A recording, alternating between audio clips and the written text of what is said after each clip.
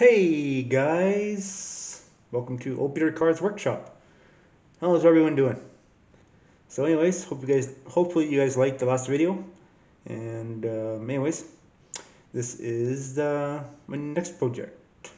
So, no point telling you what it is. You can see on the box what it is. So, we're making this into an old school gasser. We got some ideas now. I found some stuff, some picture and stuff like to replicate it. Look like, well, you know how that is. Try to get as close to the pictures I am thinking about and I've seen. And yeah, the good old gasser. We're gonna basically use the parts we have with the kit, like all this fancy hood scoop baloney that's on there. It is what it is. It has lots of good parts in it. Probably don't have to explain too much about it because you guys have seen this kit about 10 gazillion times. So, um, dual 4-barrel carbs. Hmm. Anyways, kind of a funky system, but it is what it is. We might change this out here maybe, and maybe just put a big snorkel on there.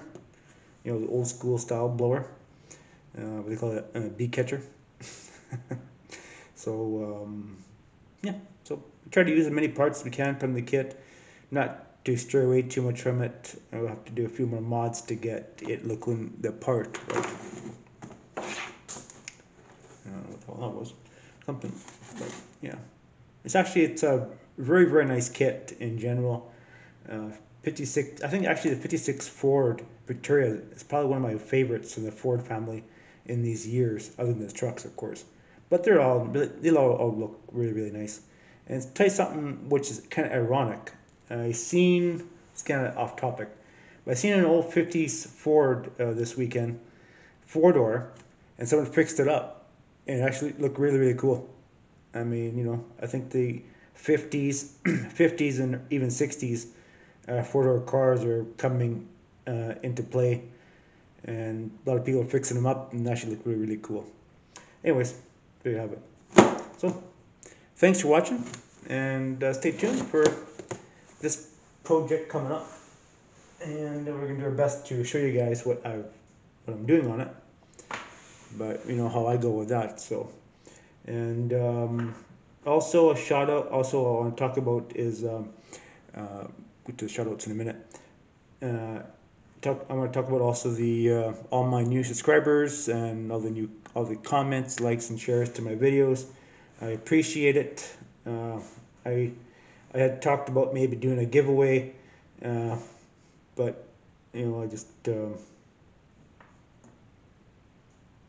we'll block that part of the video out. Anyways, yeah. So yeah, thanks for all those. Yeah. And also, I wanted to talk about the all the new people coming into the community.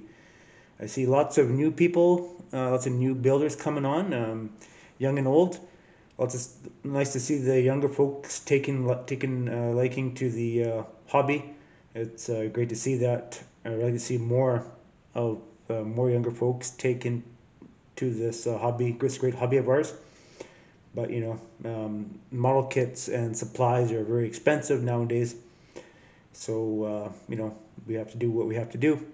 Even though if you have to get a part-time job to supply your supply money for your hobby. Never mind. Don't do that. So, all right. And in my last video, I talking about someone I haven't seen in a long time, and I apologize if I got the name screwed up, but I was thinking about the Lazy Eyed Modeler. I have not seen videos from him in quite a long time. Um, YouTube just, I don't know, they're not, it's hard to see the old the other guys that are posting. Once you get to a lot of subscribers, you start seeing that problem, right? But I don't know. But I haven't seen anything from him in a while, so I was wondering how retirement is treating him and how he's doing and such. He's still building models, or he sold everything and moved to uh, uh, some warm place in the United States. Who knows? Um, but anyways, that's all to say for now, and stay tuned for this little project coming up in the near future.